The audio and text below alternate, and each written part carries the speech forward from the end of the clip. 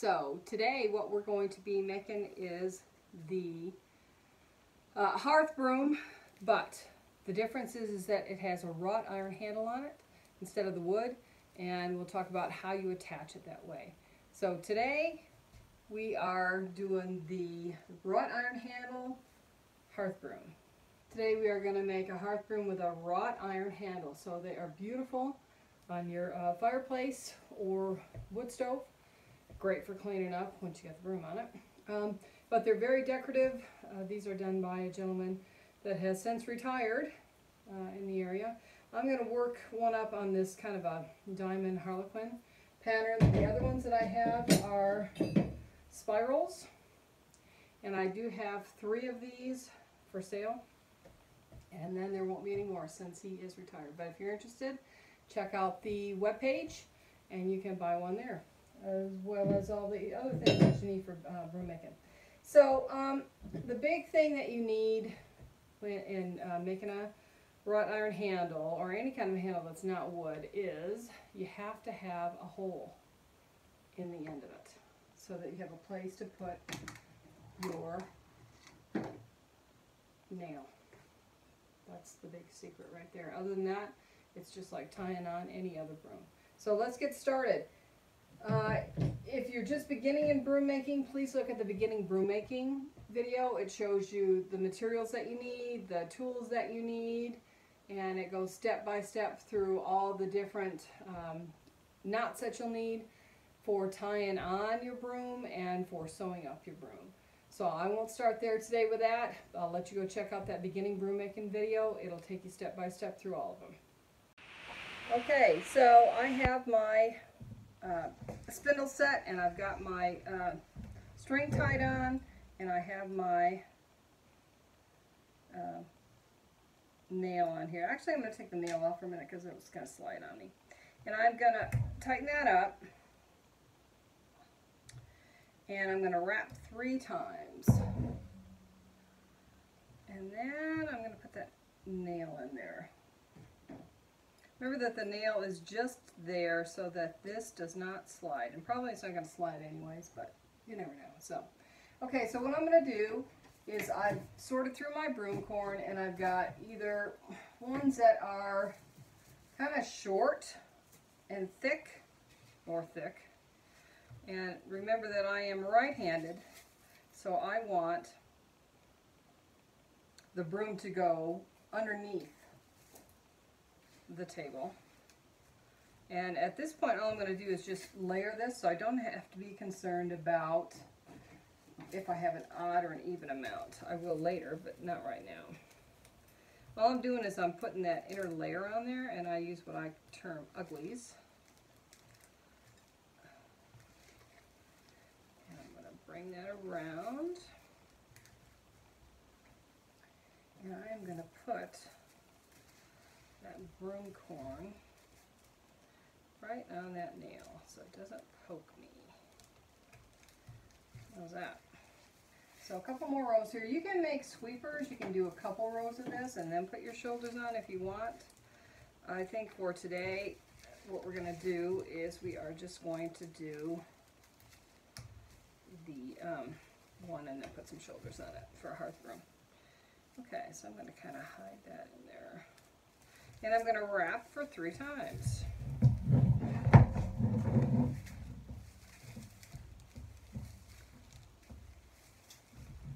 Okay, so now once I've got that done, like I said, you can make it a judgment call. Do I want a little bit more bulk on this? Well, maybe. Maybe I'll go another round.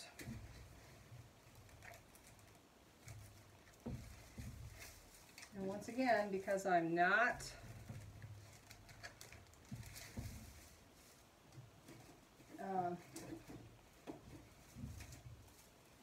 doing the braid yet, so I don't have to worry about whether I have an odd or an even amount.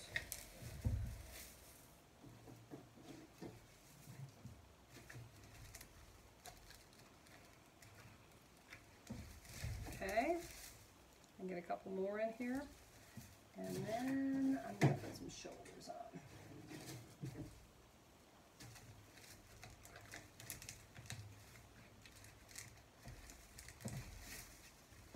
So this is my second layer of broom corn. And you can see that these are they're either thick or they're short. What I want is those nice, pretty ones on the outside while I'm doing the braid. So I'm going to wrap this for another 3 or 4 times.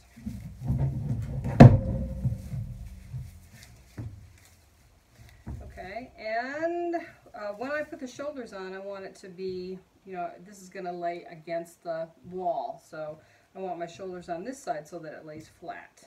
All right, so let me grab a couple more.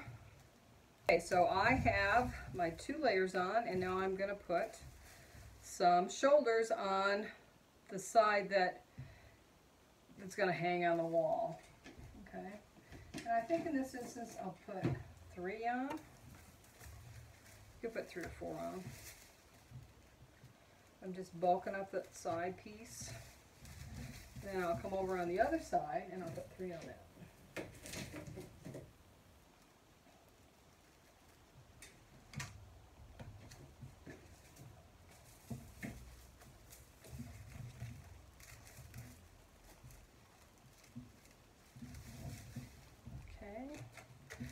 Remember, this is going to get trimmed back again. So once again, I'm going to wrap it for 3 times. Or 4. You don't want to wrap on top of it. You're going up towards the handle with it and putting it next to it. So that's about 3 or 4. So now what I'm going to do is I'm going to take my X-Acto knife and I'm going to trim this stuff off before I put pretties on.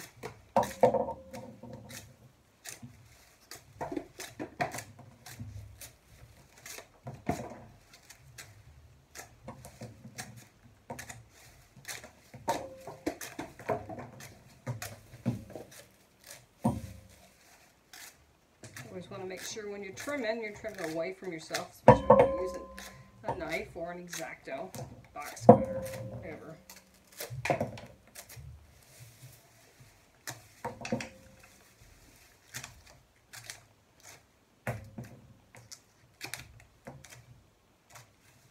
Okay, so once I get that trimmed up,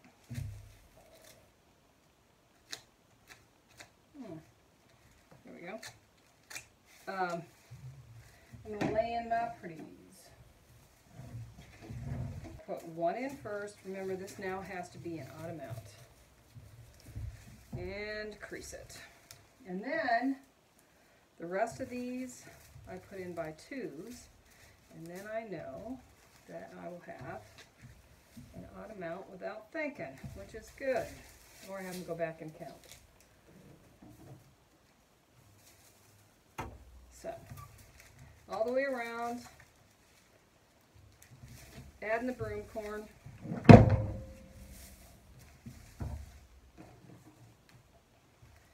And this is going to be a little thicker than a hearth broom, but I just felt like if I didn't put these on, that second layer, it would be too thin. And I like kind of a stout broom,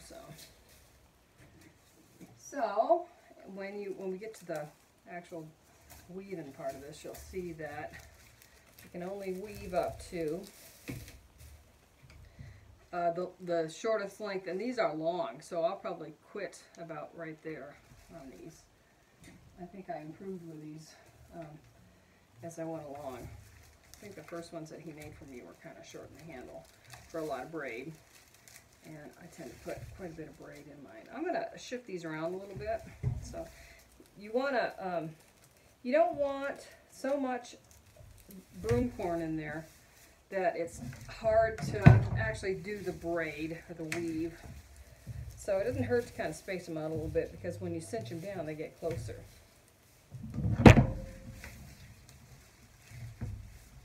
So I'm going to do about 4 rows of this. And then I'm going to start my braid.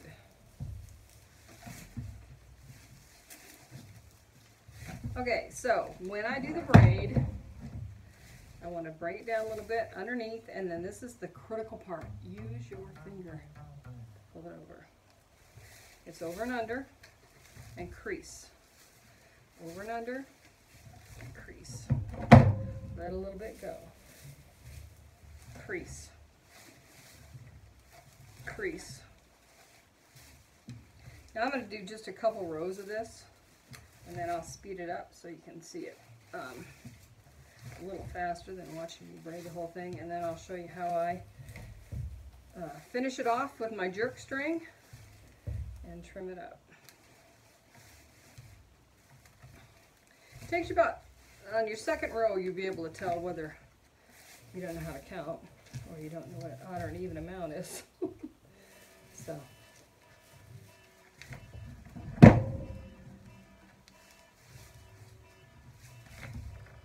Okay. I can see that I'm on, so I'll put this into fast mode and we'll see when I get done.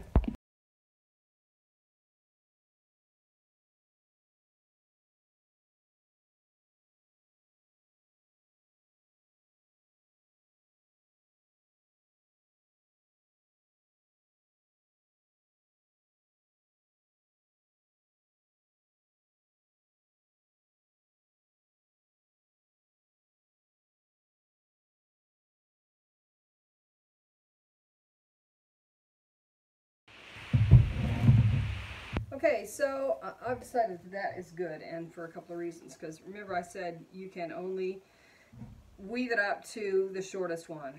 Well, he's getting pretty short, and it's starting to cover up the design underneath here, so I would rather that show. So I have my jerk string, and make sure that the knot side goes to the right hand, for me, because I'm right-handed and I'm pulling this way.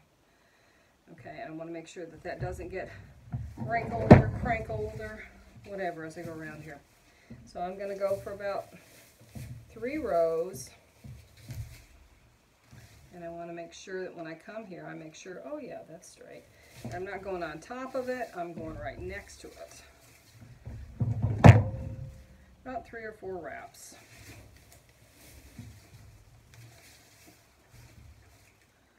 And let's do one more. And red was traditionally the color of string used for tying up brooms. Just a little broom over there for you. So I'm going to cut this off the spindle, and I've got my tension held tight with my thumb. I'm going to change that. I'm going to go over here to the loop end, and I'm going to take that string that I just cut and pull it through there. And I switch the tensions on my thumb once again. I come over here to my jerk string and pull it through.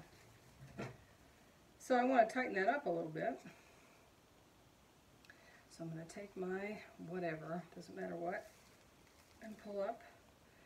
And then I'm going to trim that off. So I want to trim these off. You can use what's called a broom saw. I don't. I'll just use an X-Acto, put some pressure on it, and pop up that broom corn.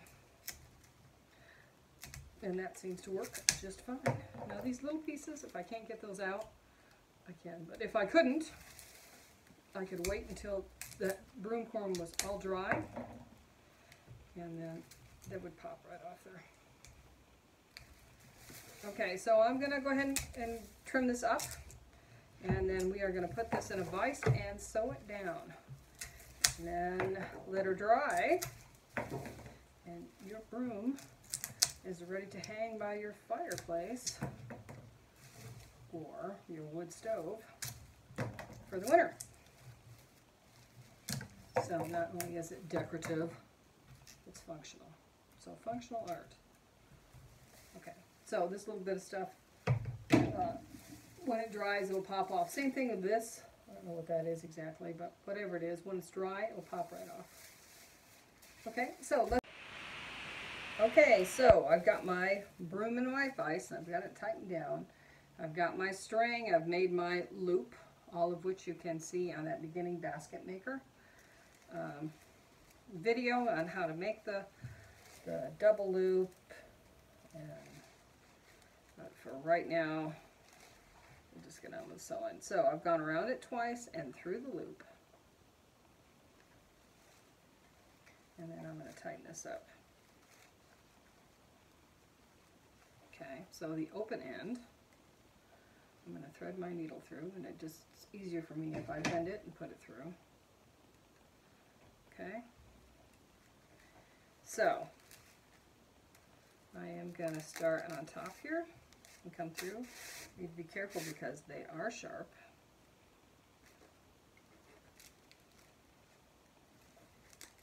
And I like to go back over that first stitch before I go on. Pull it tight, go over the top of that first stitch, and then you want to go about 1/4 of an inch further for the next stitch. So it's kind of going diagonally inside the broom.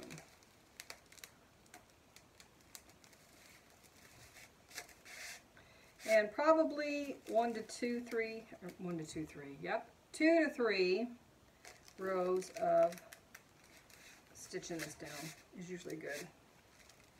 I use wax linen because I have it, but you don't have to have that. You can use hemp, you can use cotton string, you can use just about anything.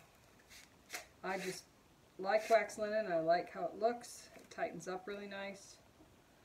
So that's just my preferred medium for sewing brooms. How's that? So I'm going to finish this up, and I'll come back and we'll talk about trimming up your broom or letting it be wild. Those are your options. So we've got the sewing done. I just decided to do 2 rows, and now what we're going to do is we are going to make a decision on do we want it wild and woolly or trimmed up.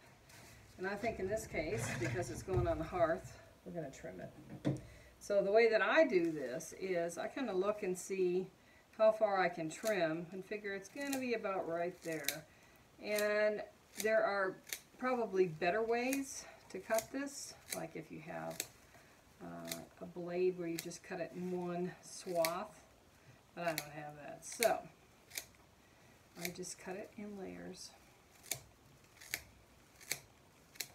And that seems to work pretty good for what I'm doing. Is it better to get a nice clean cut? Yeah, but you gotta remember, it is just a broom. So I'm gonna clean that up, or you know, I could have made it stay wild and woolly and just kind of trimmed it up. So giving it a haircut so it made it look better, but I'm pretty okay with this. Okay, so there you go. It's a hearth broom for your fireplace.